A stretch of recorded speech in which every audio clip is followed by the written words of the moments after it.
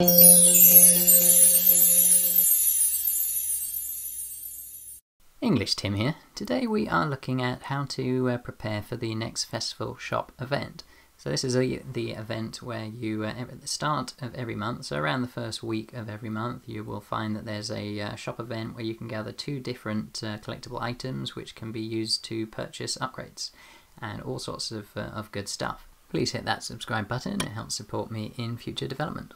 So to be able to get ready to do really well in that event, and I would suggest you really do target that as your main upgrade event. It's really is the best time to do stronghold upgrades, equipment upgrades, and to do speed ups for research and things of that type, and you get paid basically for doing all of those upgrades you would otherwise do. So what you want to do is start saving, and those things that will give you points during the event, don't try to do them now. As far as possible, try to stop. I know it can be tough sometimes, you want to make that upgrade and get ready to fight today, but these will give you the same upgrades in a couple of weeks, but also give you more rewards for doing so when you do it then. So lucky shot, you want to make sure that you don't spend your lucky shot coins, and you want to make sure you collect as many as you can, so you can get 2 per day from the Kingdom Quest. So you can see once you get to 180 points, and when you get to 340 points, you get a lucky shot coin from each of those. So that's 2 per day, so that's a good amount to get started once the event comes around. Now you want to save your Philosopher's Stones, so in the library you'll have the ability to do superior research, which will cost Philosopher's Stone. I would not do any of those bits of research until the festival shop event starts, and you should be collecting more of those stones where possible by hitting monsters and high-level barbarians and the like, and you can often get them from the Netherfall shop as well.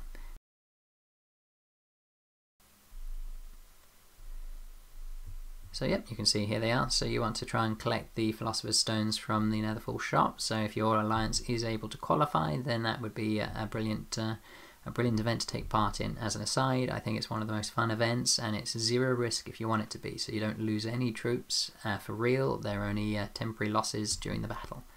So you want to save your war scrolls. So here in the Hall of War, you have the Library of War, and when you create Tomes of War, you can get again rewarded, and it costs war scrolls, which are very hard to get hold of, though they have made them easier to get hold of in the Spirit Altar. You can now get them, so that wasn't the case previously. So yep, you can add more scrolls of war from here, and there they are.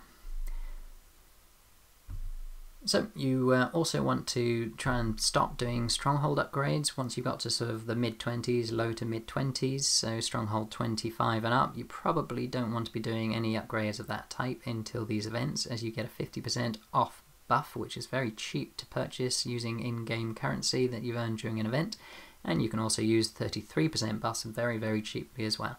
So any really expensive upgrades I would save till then. And I would also try and save any equipment upgrades of any kind that would increase your highest score.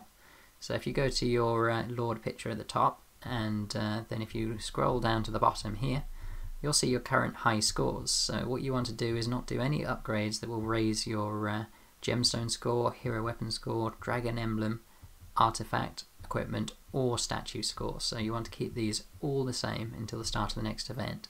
Doesn't mean you don't get to upgrade to higher level items, you can. So if you check the news center and go to recommended, then you'll see you can check out the score of your current item and compare it with the new item. So I was able to replace my hegemony flail, which is at +3, which was at 86,000 odd points. Replaced it with a destruction sword here. And you can see the destruction sword is only at 14,000, and even when it's upgraded to 1 level it's at 51,000. So that means my highest level score is still lower, even though I've replaced it with a much better weapon. However, you shouldn't upgrade your destruction sword to a higher level still, as you will then be spending all these extra score points, which would get you a huge number of prizes during the event, and getting nothing for it. So stop once you get towards your current highest level score. Now you should also try and save up those speed ups, so instead of burning them just left, right and centre, try and keep hold of them. So research, construction, troop training, and for your Library of War, creation of war tomes. So try not to spend any of them if possible, but the odd one here or there is fine. If you're going to have your queue empty overnight, that's a waste, so it's worth spending a few here and there just to keep your queues running efficiently. However, you don't want to be burning lots of them, and you should also be trying to collect more. So if you go to your exchange and Alchemist Corner, you'll be able to see in the trials shop there are quite a lot of speed ups available depending on how far through the trials you've got. Yours may not have quite so many available, or you may have the full set. So try and purchase those each day if you can. And whilst you're in the store here, you should also be trying to purchase the longer term items. If you check my earlier video on items which are these power items that can allow you to get more upgrades later. So if you don't have a full set of apocalyptic statues, then you should be buying those each day. And you should be doing the same in the Spire Loot store. So you should be collecting the Black Horn of Skin and the Wildfire Ascendant Scroll if you don't have a full set of those level items or higher. You should also be getting crafting materials, so the Lake Gravel you can purchase each day, and the Enchanted Mist. And you'll also be able to see that you can get steel and meteorite iron as well as crystallized gems. And if you go to the Undead Trader, this one you have to have gone quite a long way through, so it might not be available to you, but when it is available, you should purchase the 60-minute learning speed ups. There's 5 hours a day available. And the raw stone statue and raw marble statue can both be converted into statue manufacturing materials, and they will all be helpful to upgrade items during the event. So yeah, hopefully this will give you a great boost to getting ready for your next event. So if you can focus your efforts to being prepared, you'll get some brilliant scores, and then you'll be able to buy a lot of lovely new stuff during the next event. So yeah, if you are enjoying my content, please hit that subscribe button. Otherwise, I look forward to you joining me on my next video.